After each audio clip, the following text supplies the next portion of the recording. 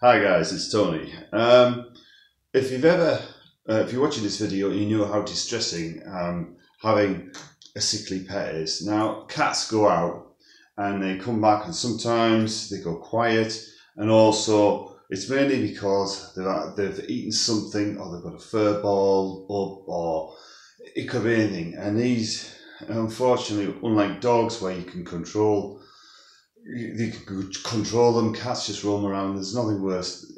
He goes quiet from time to time, but I'm going to show you the importance of getting water into your animal, whether it's a dog or whether it's a cat. Now, cats, as you know, like all animals, they're selective about what they eat and what they don't like eating, but it is so important to get water into them. So this is what I do, right? So I'll get him like that. Simple as that. Right, so I'll get some water like that. Now this is just a normal syringe. This was given to me by a pet, a vet, not a pet. And you literally have to inject it straight into the mouth. Just do it slowly. Open up like that. There we go. Sometimes you might have to open up. Like so. You see? Just like that. And he might squibble a bit, but you literally straight up like that. There you go.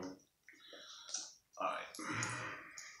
So what I'm going to do is I'm going to put him down if you can't do it this way. Okay guys, so sometimes the best thing is just to sit down with a cat, open his mouth. Now it'll be a bit like, oh no, bloody hell, but what you do is just open him like that and just give him a bit at a time. A little bit, then lick it out. See, watch him gulp it, get it all down.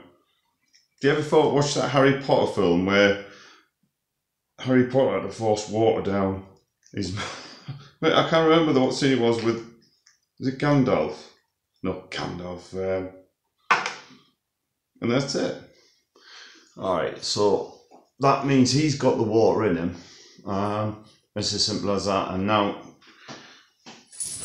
that'll sort of get him away. So I'll show you. It's starting to perk up a bit now, and what'll happen now is once he's got the water in him, that'll start to clear anything that he's eaten, and also it'll just help.